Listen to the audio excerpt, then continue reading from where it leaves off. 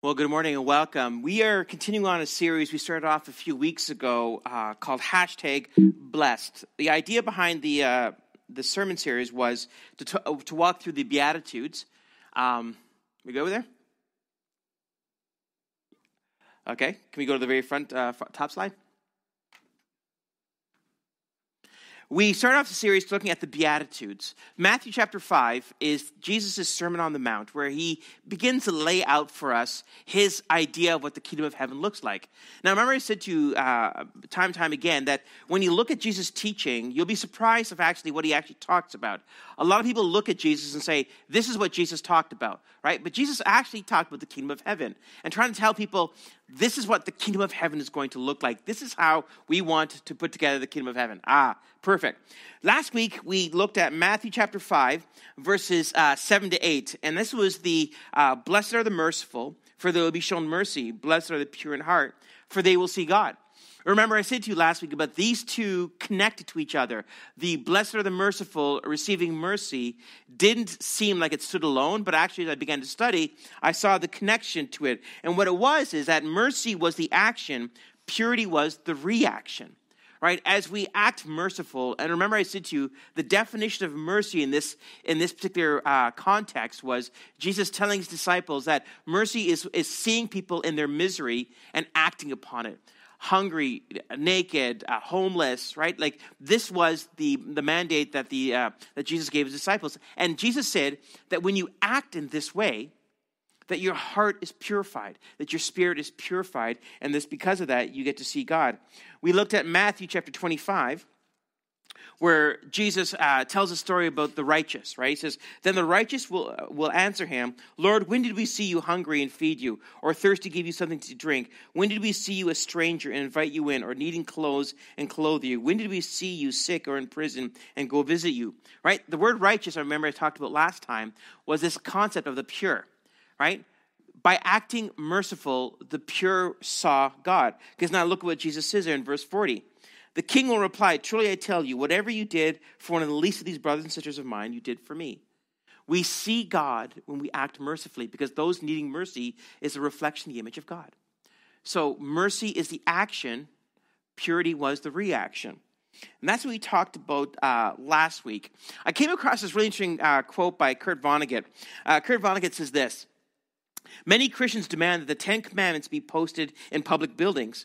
I haven't heard one of them demand that the Sermon on the Mount, the Beatitudes, be posted anywhere. Blessed are the merciful in a courtroom. Blessed are the peacemakers in the Pentagon. What I find very interesting about the Beatitudes as I begin to kind of study them is that we can sometimes look at the Bible and we can take it and we can turn it around. Right? We can look at the Ten Commandments and say, yes, these are important, and they are. The Decalogue, these are the foundation of the law, right? And we can look at it and say, okay, this is how I can negotiate with the law. If I act this way, then I am fulfilling it. But Jesus taught his disciples, it's the heart that I'm actually concerned about. Stop acting this way, but having your heart far from me. The Beatitudes don't allow us that. It is very difficult to read, blessed are the poor in spirit, right? Blessed are those who mourn. Like it's very difficult to approach the Beatitudes and make them say what you want them to say because they are so concise in regards to how they approach the kingdom of heaven that it is no wonder to me as I've studied this a little bit more and more that people don't want to talk about this very often because it is really the opposite of what can be called North American Christianity. And remember I said to you that the Beatitudes seen by the early church wasn't just fortune cookies, right? You open a fortune cookie, oh, blessed are the poor in spirit. Oh, that's very nice, right? The Beatitudes actually were this process the early church saw as steps towards Christ-likeness, right? And so every week we've been talking about this, and when we wrap this up in a couple of weeks, I'm going to kind of bring it all together there. But when you started the very first Beatitude, you start off with this idea of salvation, right? Blessed are the poor in spirit, right? Blessed are the poor in spirit, right? Because there's the kingdom of heaven.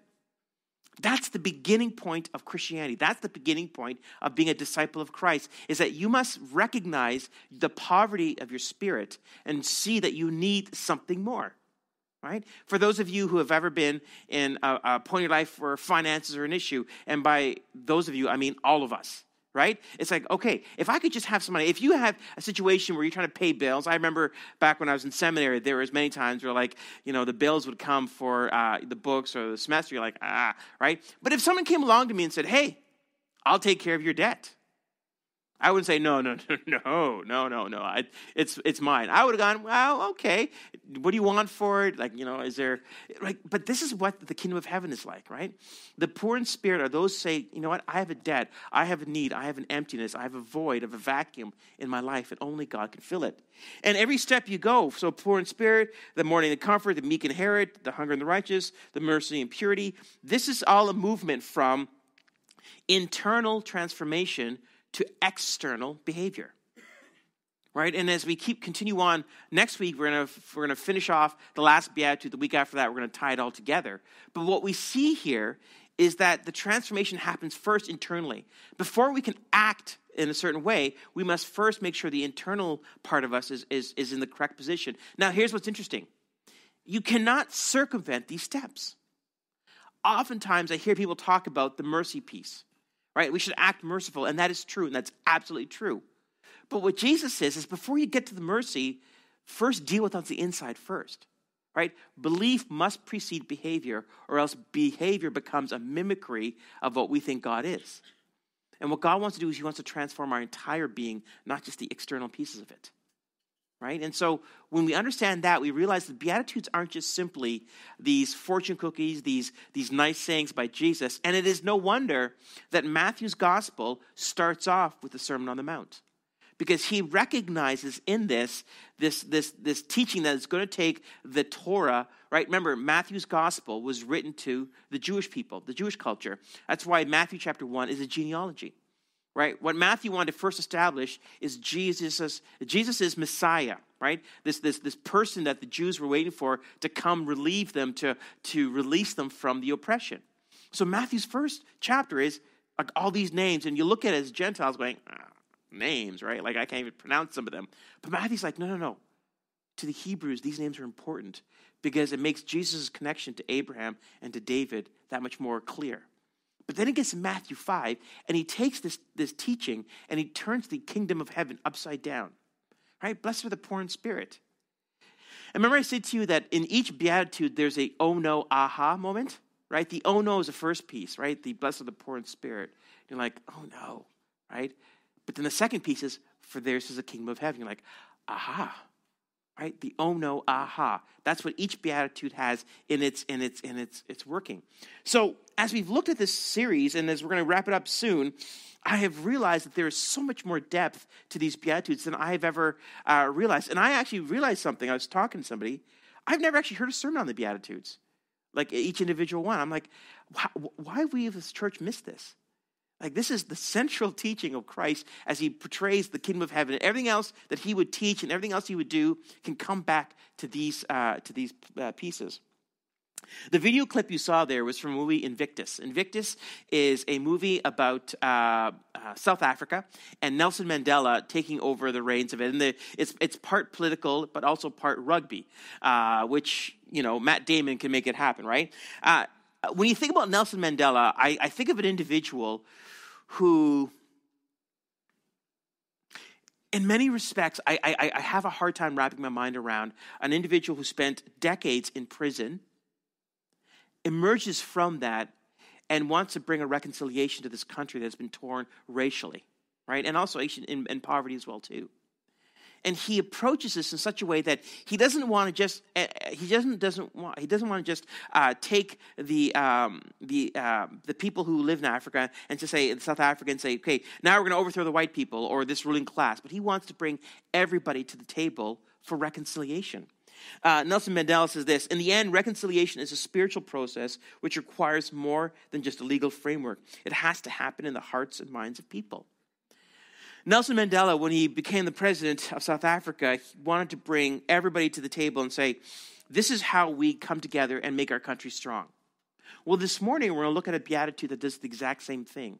And when I began to think about what a peacemaker looks like, Nelson Mandela came to the very front of my mind in this movie. By the way, great movie. Watch it. It's really well done. Although Matt Damon's South African accent's not that great. But the storyline's fantastic because you see Morgan Freeman portray Nelson Mandela, and he's really fighting with two parties. He's fighting with his own party, and he's also fighting with the former ruling class party, and he's trying to bring them both. And they're both resisting, right? They're both fighting against this idea of reconciliation. Well, if you have your Bibles, you can turn to Matthew chapter 5. We're going to look at the next beatitude, which is actually a very important one. Blessed are the peacemakers, for they will be called children of God.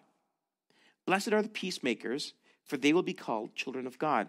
As with all the Beatitudes, on the surface, as you read this, you say, oh, okay, I think I understand it. But when you go a little bit deeper here, you realize that actually there's a little bit more happening here. In this beatitude, we see something here. There's something about being a peacemaker that God considers to be an accurate and suitable representation of himself. Something about a peacemaker is something that says, God says, this is actually something very close to my own heart, is whatever a peacemaker is. But here's what's interesting. The word peacemaker here, so whenever you study Scripture, whenever you study the Bible, you always take note of something. And what you take note of is when you see a word that's only used one time in the entire Bible, you go, oh, why is that? Right? Because oftentimes, the writers will use language and common language and will create themes and patterns. But when you come across a passage of Scripture that has the word that's only used one time in its context, in the entire Scriptures, you step back and go, why? Right? Why? Because when you look at peacemaker, it can seem like somebody saying, okay, two people are fighting, right? Let's make peace with them. That's actually not what Jesus is talking about here. The word that Jesus uses here is, excuse me, I have to figure out how to say this again. I was practicing last night in front of my computer and sounded like a crazy person. But irenopoi, no. Irenopoi, no. Irenopoi. Sure, let's go with that one. Now, in the Old Testament and the New Testament, this word it's a conjunction word. It's two words put together that Jesus uses here, which is interesting, right? So when we study this word, we realize it doesn't mean peacemaker as in political peace or physical peace as in war. It means something different. Rick Calvert says this: the peacemaker of whom Christ refers is not one who settles disagreements and disputes of others. This beatitude is a passage on reconciliation and sonship to God and involves the biblical premise of peace with God. So whatever Jesus is saying here, however he understands a peacemaker, it's not about, if there's a war in a certain country, you send a negotiator, right? And they will try to broker a peace between two political factions and come together and say, here's what we need, right? Like, we could use more of those people for sure in this world. We need to send a whole boatload of them into America right now for sure, right? We need to bring together two pieces that are separate, right? But that's not what Jesus is talking about. The peacemaker is a spiritual concept, not a physical concept, which makes complete sense when you get to the second part, but we can't get there yet. We have to kind of unpack this a little bit more. So one of the things we have to realize is when the Bible talks about God, it does so in such a way that kind of says, listen, there is God, and this being, this person who God is separate. He's apart from us, right? James, the younger brother of Jesus, in his letter says this: you adulterers, don't you realize that friendship with the world makes you an enemy of God? I say it again, if you want to be a friend of the world, you make yourself an enemy of God. Now, what James is saying here, and what's very important, this is a theme through the New Testament, is that there is a battle going on. And again, I don't want to get too apocalyptic, but there is a reality that there's a tension between what God wants and what the world wants. And James says, listen, if you want to make the world happy, you will make God unhappy. Because oftentimes the world and God are at two separate parts, are going two separate directions, right? Now, that's not always the case, but in most circumstances, especially with values and worldviews, that's absolutely the case. So James says, listen, if you are friends of the world, or if you're too cozy with the world, you are going to find that you are the exact opposite place where God wants you. Now, here's something else as well, too. Jesus is not a peacemaker. He is peace. Now, this is important because when we see this passage in Matthew chapter 10, it kind of puts Jesus' character a little upside down. Because in Matthew 10, Jesus says this: do not suppose that I have come to bring peace to the earth. I did not come to bring peace, but a sword. Now, classically, people have looked at this like, is Jesus espousing violence? Of course not, right? Every time people have tried to act violently, Peter in the garden and other times, Jesus is like, no. my kingdom is not of this world. Therefore, however you express it, it can't be done in violent terms. So traditionally, and again, we get towards the Middle Ages, the Crusades, this scripture was used like, the sword of God. Like, no. Because if you just read the next verse, it all of a sudden frames this passage in context. But what's important about this is Jesus is saying something very clear here. That if you follow Christ, you will start to be at war with this world. Right? So look what Jesus says next in verse 35 and 36. For I have come to turn a man against his father, a daughter against her mother, a daughter-in-law against her mother-in-law. A man's enemies will be the members of his own household. Now, what's interesting about this is that the closer you draw to God is the more bizarre you come to the rest of the world. And in North America, we have forgotten that being a Christ follower actually meant that we were going to be going a different direction. So sociologists will tell you that in the 1950s, being a Christian in Canada and the United States was actually socially acceptable. As a matter of fact, you would go to church for business meetings and meet people in your community. Why? Because that's how you became an important part of the community, right? Church was this veneer of spirituality, and I use that word intentionally, of people going to church, not because of Christ in their hearts, but because socially that's what you did, right? That's what you did. Today, they say to us that going to church actually does the opposite. That more people are now saying going to church is archaic. It's ancient. It's passé. You don't need to do it. I can be a Christian and be at home on Sunday morning sleeping in. That's what we're told. And so when we see this, we go, what do you mean, Jesus? You've come to take two relationships apart. The rest of the world understands this very clearly. As a matter of fact, a writer that I've really started to like, a guy by the name of Nabil Qureshi. Some of you know who Nabil is. Nabil was formerly a Muslim who became a Christ follower. And when he told his father, who was a Muslim missionary, that he was not going to follow Christ, his family rejected him.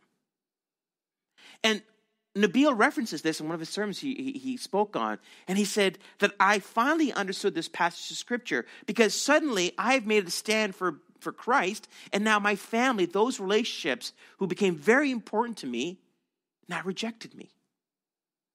And the world understands this passage way better than we do, right? But we are starting to get the hints of it. We're starting to find that this culture is becoming way more aggressive in regards to trying to change our belief system, change how we view the world, right? And so we are starting to experience it now, and we're seeing a reaction to that, and that's a whole different sermon series. But we are seeing now that being friends with the world does mean being enemies with God.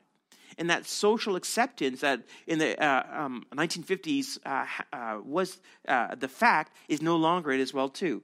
Jesus goes on to say this, anyone who loves their father or mother more than me is not worthy of me. Anyone who loves their son or daughter more than me is not worthy of me. Whoever does not take up their cross and follow me is not worthy of me. Isn't that interesting? So Jesus says the primary relationship you should have in your life is with me. And everything else is secondary. And for some of you in this room, you know that when you decide to stand up for Christ, that people around you were like, really? I have found in my own personal experience that it's more Christians who are more interested in saying, look, just calm down. What do you mean you want to get up in the morning and go pray? Like, come on. Like, just calm down, right? There's this pull towards mediocrity in Christianity that just pervades our culture. And that whenever he gets really passionate for the Lord and starts sharing the gospel, I remember when I was working at Canadian Tire in Waterloo, when it used to be on Weber Street there, back when I was in high school, I remember came back from a youth retreat, and I was just really excited about the Lord, and I was just like, right? And so I was like, I was in the lunchroom with my Bible open, just daring him to talk to me or whatever, right? But I was just like, I just caught a glimpse of that. And I remember another guy that worked at the Canadian Tire, he went to my youth group, he's like, dude, just put that away, you're embarrassing us, right? It's like this pull towards mediocrity. Jesus says that unless you understand the primacy of my relationship with you, nothing else makes sense. And unless you understand that, you will always be on the outside of that relationship. And so we talk about peacemaker, we have to make sure that we understand that it's not just simply about playing nice, but the peace is a spiritual peace. It's a reconciliation peace. In Ephesians 2, it says this, for he himself is our peace. Okay, we get this part now. Who has made two groups one and has destroyed the barrier, the dividing wall of hostility. See, the hostility the Bible talks about is if you're friends with the world, you are hostile towards God. See, sometimes the conversation within Christianity is, how can I have both? Because I really want to have both. I really want to have God, or just enough of God to make me feel somewhat bad, but not too bad. Not to act kind of crazy, right? But I also want to have the world as well too.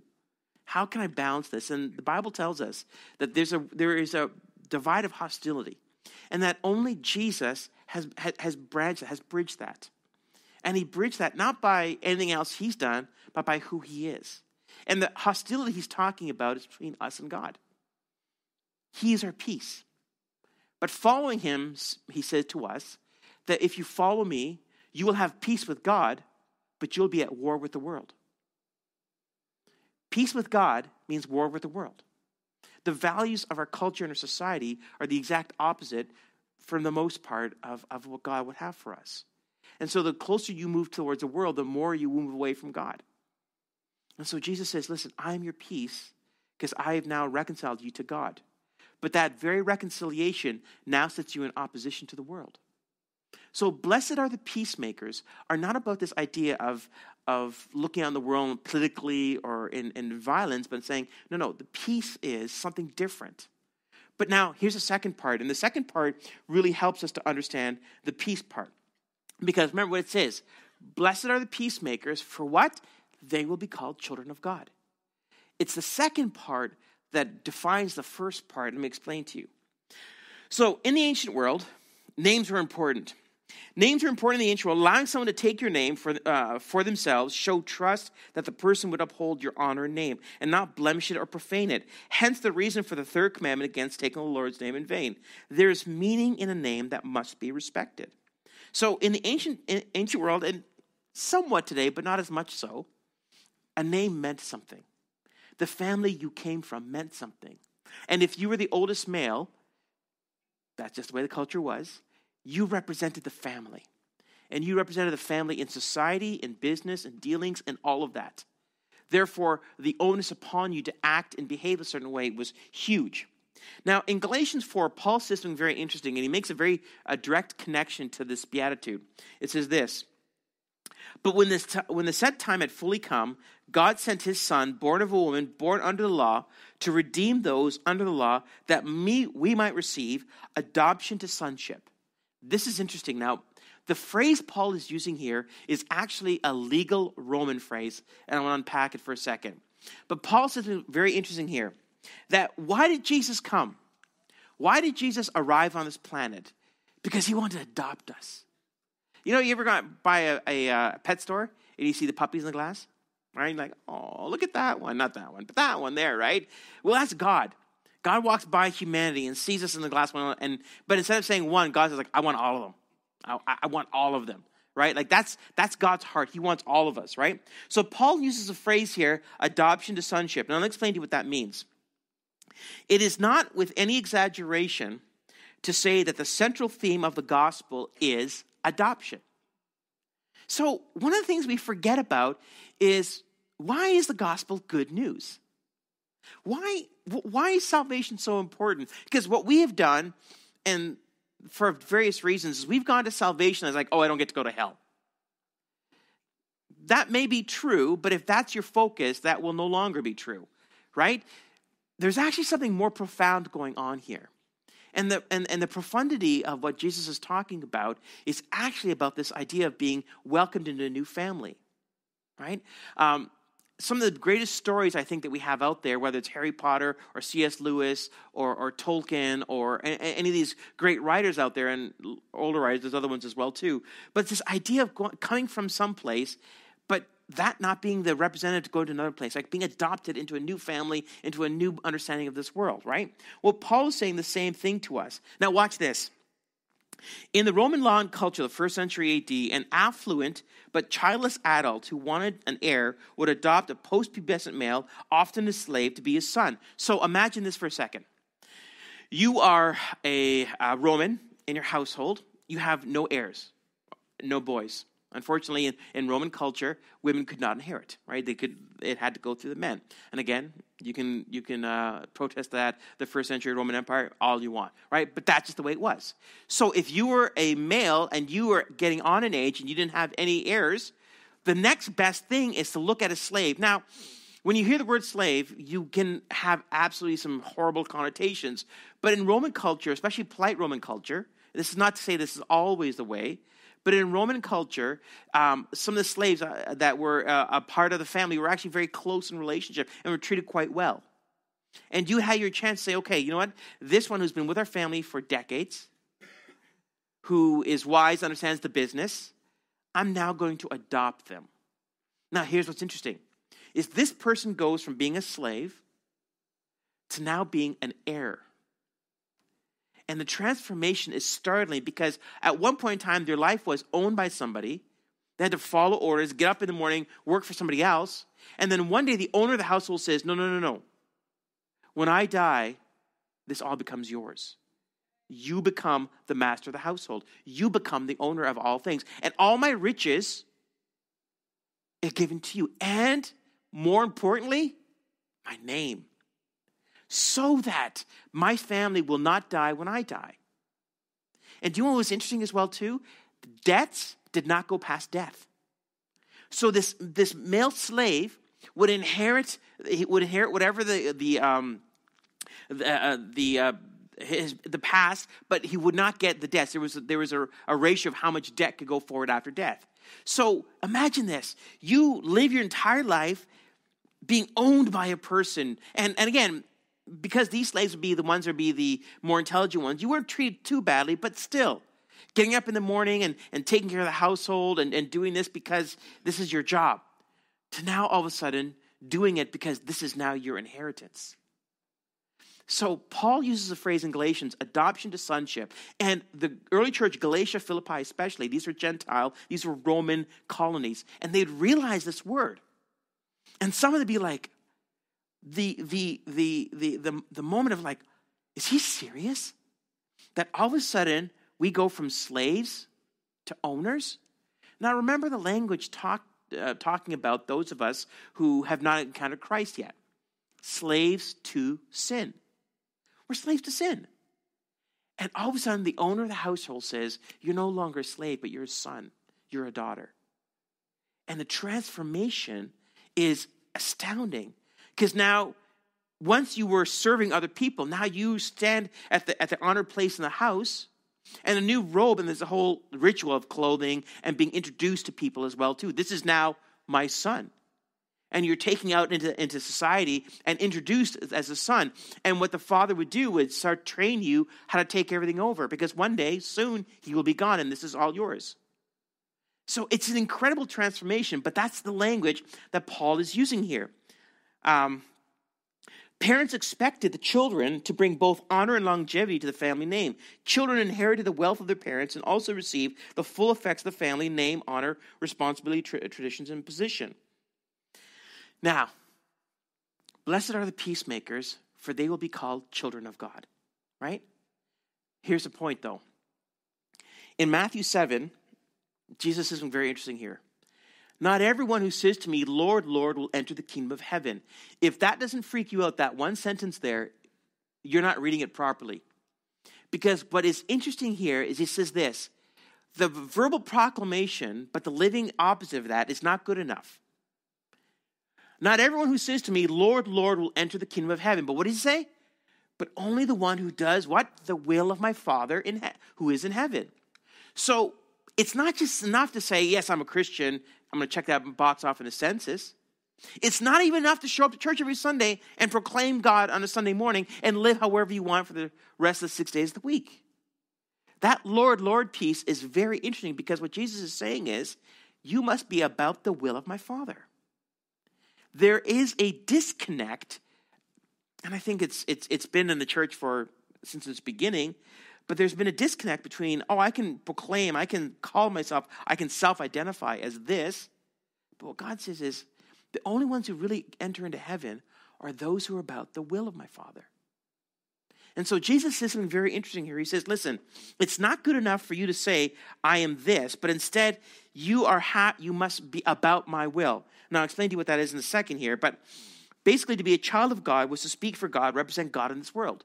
If you are now adopted by God, if you are now brought into his family, you go from slave now to sonship. Now you now bear the name of God. You are his representative in the world. And as his representative in the world, you are expected and called on to act and behave in a certain way. So, what does that mean? It means that in order for you to be called a child of God, you must be a peacemaker. Blessed are the peacemaker, for they will be called children of God. A peacemaker isn't a person out there who is nice, who gets along with everybody. But a peacemaker is a person who's out there who is proclaiming God's name into a world that is hostile to God. 1 John chapter 3, verse 1 says this, see what great love the Father has lavished on us, that we should be called children of God. And that is what we are. We are part of the family of God. At UCC, we use a phrase to talk about what we are. You can call us a church, that's fine. You can call us a community, that's also fine. But what we really are is spiritual family. And what spiritual family means is you don't have to like everybody. Because nobody likes everybody in their family. I have one of my sisters here. They know that. There's times where you fight in your family. But the thing is, though, you're still family. You get to family reunions, right? And you see this very often because I get to do a few weddings. You see the family dynamics happen, especially on the rehearsal evening. Right, the rehearsal evening of the two families, right, and you have the parents of the bride and the parents of the groom are like looking at each other across the way there, and they're like kind of eyeing each other, stinking eyeing each other, and all that, right, and usually the bride and groom will kind of give me the heads up of like, oh, my mom's going to try to do this, or my dad. I'm like, okay, it's okay, I got this, right. So at a rehearsal, I always say the same thing. And for those of you who've been at one of my rehearsals, you know this. I will say something like this. Thanks for coming. My name is Pastor Raja. I'll be officiating. The bride and groom and I have already arranged this entire ceremony, so we're not going to really change anything. And the unspoken thing is, don't mess with it, all right? We've already put it together. We're not going to change anything like that, so just put it together. But the interesting thing about that is that two families are coming together in a marriage.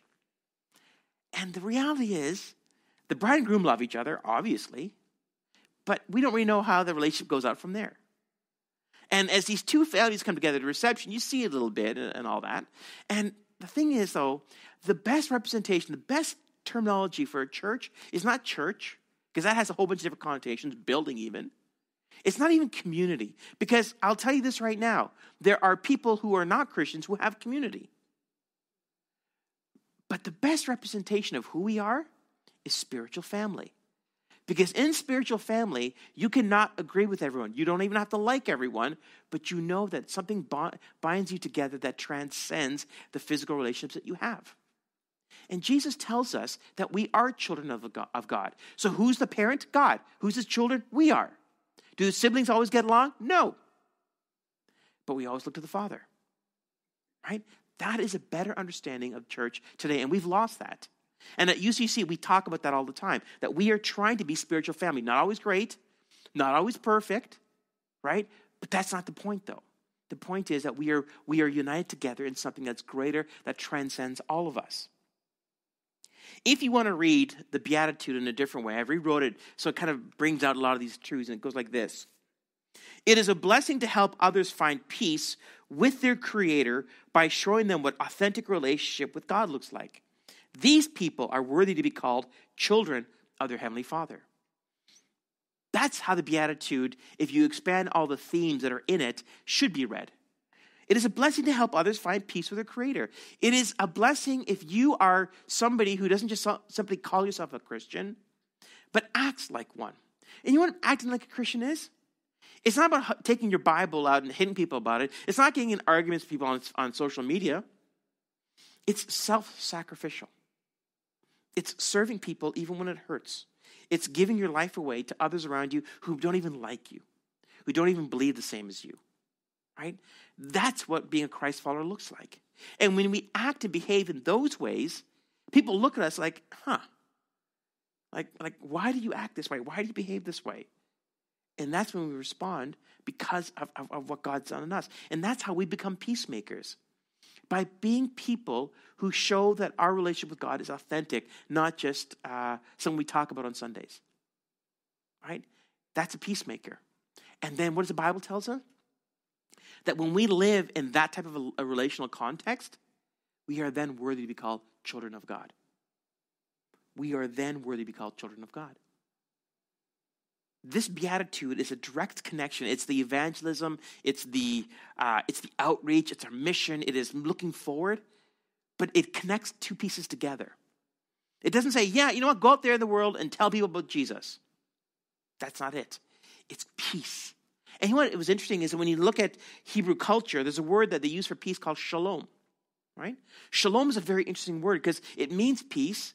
It's a greeting and it's also a goodbye. But it means more than just peace. It actually means harmony. And I actually thought that would be, when I started kind of digging into the word that Jesus used, I actually thought that's the word I would find. But see, shalom actually is too light of a word, as one commentator said. That what Jesus was trying to convey was deeper. That there is a conflict within our spirits. There's a conflict within this world. And we as Christ followers, bearers of the Spirit, keepers of the light, however you want to use the phrase, we have that peace. And our job is to go out into the world and to give that peace to others, to show that peace to other people. Because that peace is a peace that cannot be shaken by your finances, by your relationships, by your political situation, by even what the world is around you. It's why a guy like Nelson Mandela and others around the world today, men and women who are in prison because of their faith, have something that we don't understand. They can be in prison, they can be beaten, they can have everything taken away from them, but still have God's peace.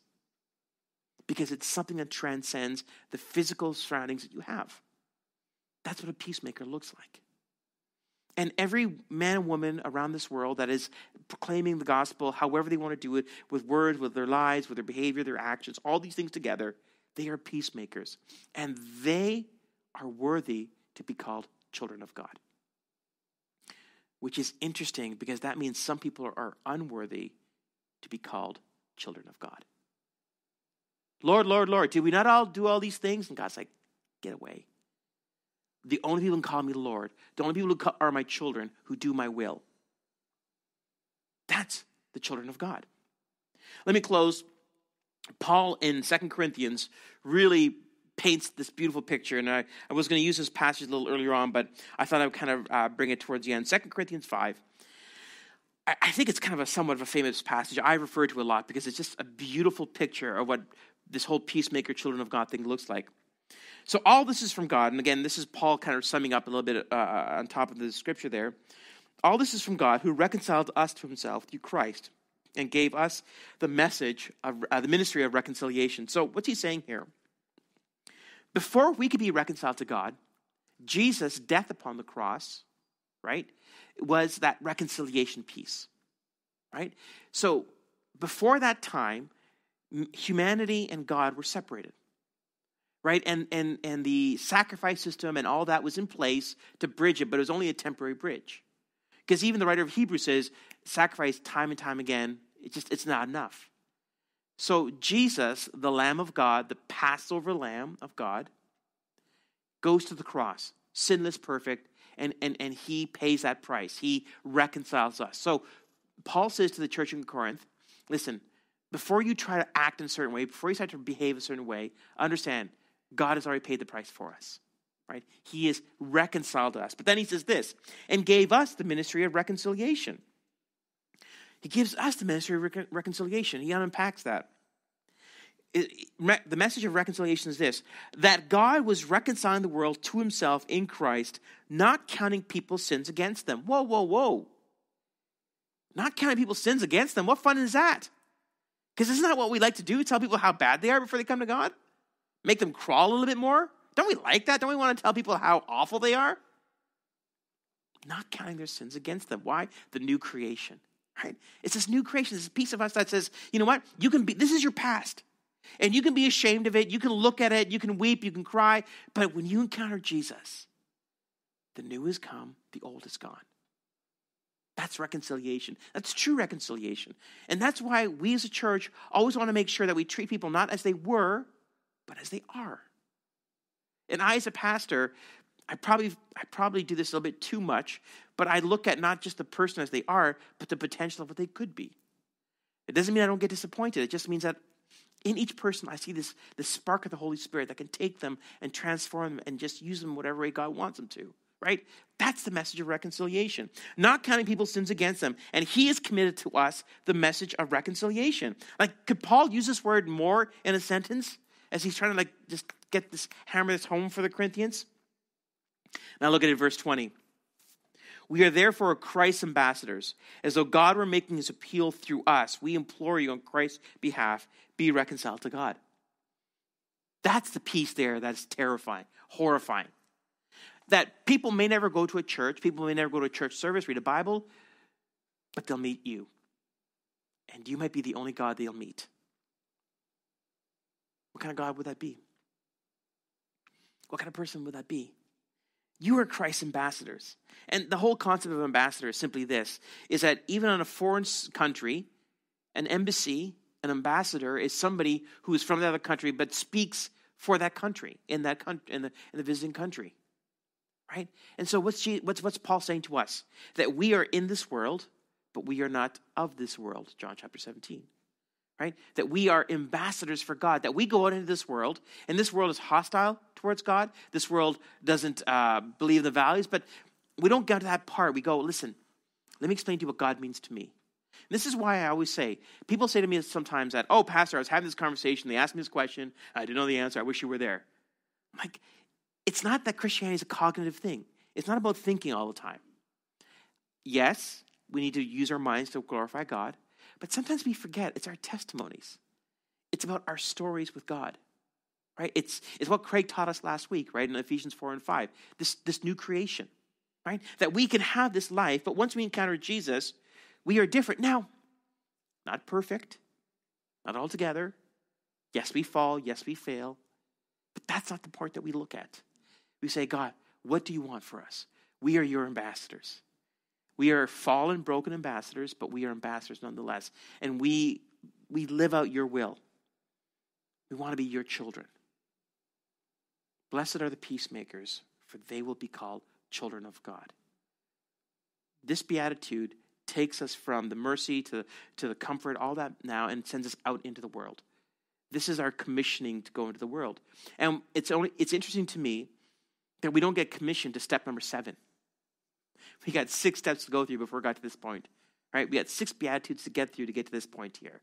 Because God doesn't want to send us out in the world angry, self-righteous, full of ourselves, talking about ourselves without God. Let me tell you about this way of thinking. Let me talk about this philosophical method. God's like, no. Once you've gone through these steps here, that inner transformation has happened. The humility, the necessity, the hunger, the appetites, all that's been addressed now by the cross. And now you get to go out in the world. You get to be a peacemaker for me. And because you do this, you are worthy to be called sons and daughters of the Most High God. Let's pray. As your heads are bowed and your eyes are closed, we do this every week. I'm not going to make you do anything, but I do want to make you think. I use this space as an opportunity for you to reflect, because my hope and my prayer is the Holy Spirit is speaking to you. And the question I'm hoping he's asking you right now is, are you a peacemaker? By speech or by deed, by behavior, are you a peacemaker? Are you an ambassador for God in your school, at home, at work, with your friends? A peacemaker isn't a person that's trying to make people be friends, but a peacemaker is somebody who's out there showing what an authentic relationship with their Creator looks like. A peacemaker is not perfect. A peacemaker doesn't have scriptures memorized.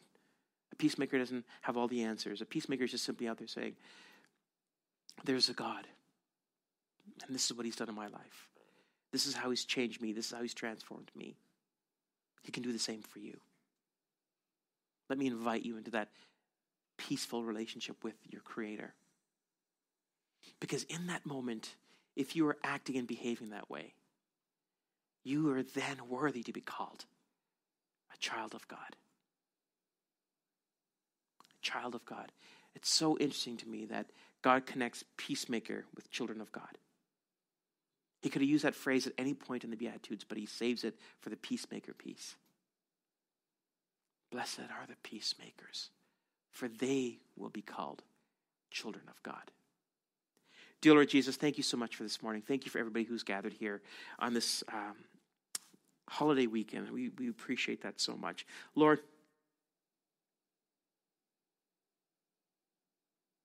I thank you that you are our peace, Lord Jesus.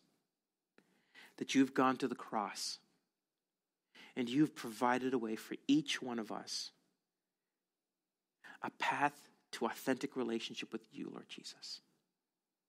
That no longer do we look from the outside of what God is doing, but instead that we are now inside. Lord, no longer are we slaves to our appetites, our desires, our sins. But instead, we all in this room can proclaim with certainty and with boldness that we are children, we are sons and daughters of the Most High God. We are sons of Abraham, daughters of Abraham in this room. And Lord, I pray that we would not forget that we are peacemakers, that we are people who are trying to help others to understand what a relationship with God looks like. Lord, this world is so broken. I encounter people every day who are weighed down by sin, by their choices, by choices of others, and they feel like they have no release, no freedom. I pray, God, you would use me, you would use each and every one of us to help those people to know that there's a different way. And Lord, our circumstances may not change, but we change. We are transformed by your Spirit, by your sacrifice in our lives. God, help us to be peacemakers because we are children of God. We long to be children of God. Let it be said of Uptown Community Church that it's not a church, it's not a community, but it's a spiritual family. Men and women who bear one another's burdens, who are there for each other, to cry, to weep, to rejoice, to celebrate in all circumstances. That is what we want, Lord. That is what we long for. Let nobody in this room feel on the outside that they are not a part of this, but instead, Lord, that they would realize that as in this room are people who care deeply for them, even if they don't know them. Make us peacemakers so that we can be children of God. We can look to heaven and declare God our Father. Thank you for this morning, Lord. Thank you for this time of teaching. I pray, Holy Spirit, you'd continue to impress upon us. You'd continue to remind us of it during the week, Lord, and for the rest of our lives, really. We pray all these things in Jesus' precious and holy name. Amen.